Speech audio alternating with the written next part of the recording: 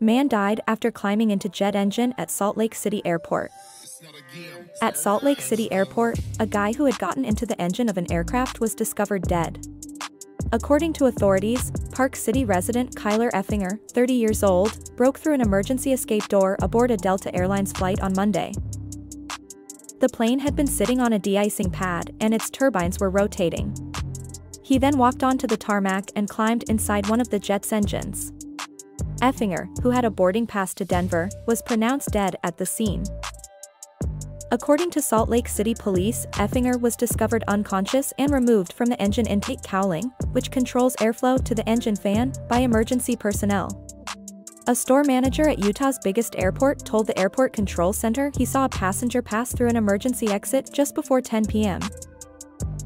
Officers hurried to order the pilot to turn off the aircraft's engines after discovering Effinger's clothes, shoes, and other personal belongings on one of the runways. In an attempt to revive the guy, paramedics used naloxone, a drug that may quickly reverse an opioid overdose and restore normal breathing, along with CPR. The cause and method of Effinger's death are still under investigation by the police. According to a Delta representative, the flight, Delta 2348, from Salt Lake City to San Francisco, was canceled after all passengers safely disembarked.